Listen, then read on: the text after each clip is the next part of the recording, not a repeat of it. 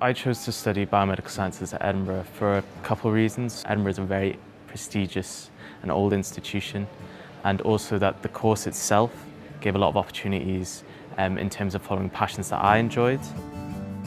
A typical week for a student on the program would involve a good balance of lectures, tutorials, seminars and labs. They're extremely well spaced out throughout the week, and there will be at least one day in the week which will be free, which means you have that day to cope with all the other work that you're doing.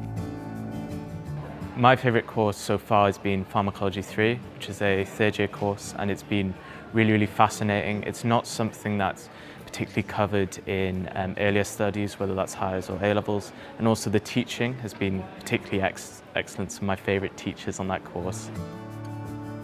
I chose to do biomedical science, but I'm going to be switching to neuroscience. You can switch in your second year and your third year, which is great because it just means you have plenty of opportunity to find out what you enjoy and find out what you're best at. I think the uniqueness of the biomedical sciences programs lies in the research-rich environment in which the teachers exist. They're all world-leading research scientists, and ultimately allows you to work with internationally recognised researchers in your final year research project.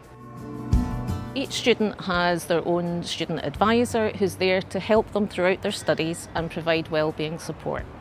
And they can help students access additional support such as disability, mental health or neurodiversity support if that is required. When it comes to study skills, the support that you need is built into each of the courses that you take in the form of small group tutorials, workshops and the like. This is a key principle of our teaching, that you develop your study skills like essay writing alongside acquiring knowledge. The academic families helped create a sense of belonging with our first year students in the wider biomedical sciences community. They're run by student volunteers such as myself, and I really enjoyed my time in my first year academic family as they helped me make a lot of friends within biomedical sciences. So many of our students and graduates want to further develop their discipline-based knowledge in the biomedical sciences by going into further study, either doing a PhD or entering a master's program.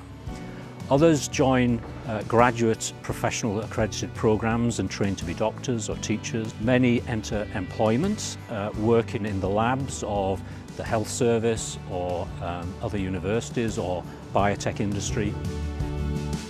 I'm looking forward to graduating soon and embarking on a journey which involves having a career in clinical research in the pharmaceutical industry. I'm particularly looking at specializing in therapeutic areas of oncology and cardiology.